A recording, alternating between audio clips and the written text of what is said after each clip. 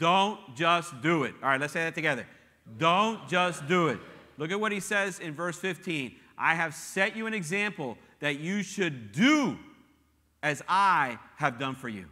Back in the late 80s, Nike, the Nike Corporation, came out with a slogan called Just Do It. And let me tell you something. Since the 1980s, when they came out with that slogan, that company has made billions of dollars. Why was Just Do It such an effective marketing campaign? Right? Think about that. Why was it so effective? Just do it. Why was it so effective? Because instead of us continuing to talk about, well, one day I'm going to get back into shape, Nike's slogan was, just do it. And our $400 shoes are here to help you. But Jesus, when speaking to his disciples, he doesn't say, just do it. That's not what he's saying here. He's saying, look at the last line. You should do as I have done for you.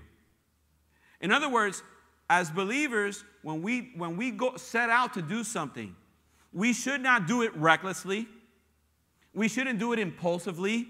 We shouldn't do it selfishly. But instead, we should be a people that when we set out to do something, we need to do it thoughtfully. We need to do it carefully. We need to do it purposefully.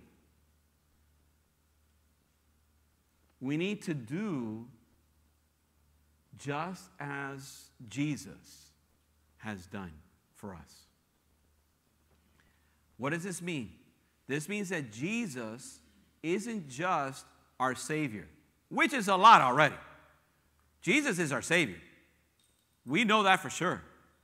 But Jesus came into this world not just to be our Savior, but now that we are saved, he's also come to be our example. He came to show us how we should live our lives. I want to show you his motivation. I want to show you what motivated Jesus to wash his disciples' feet and what motivated Jesus to do everything that he did for his disciples in the upper room and outside of the upper room. Look, we got to go back to the beginning. Verse 1, it was just before the Passover feast. Jesus knew that the time had come for him to leave this world and to go to the Father. Look at it right here.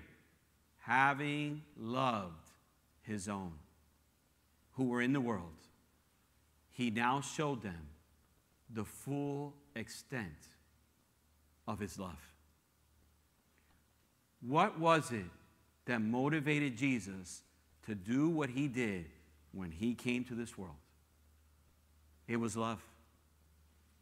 What should motivate every single believer in this room and in this world for us to do the things that we do? It's love. Why? Because it's not just do it. It's do as he's done for us. What should motivate us in this life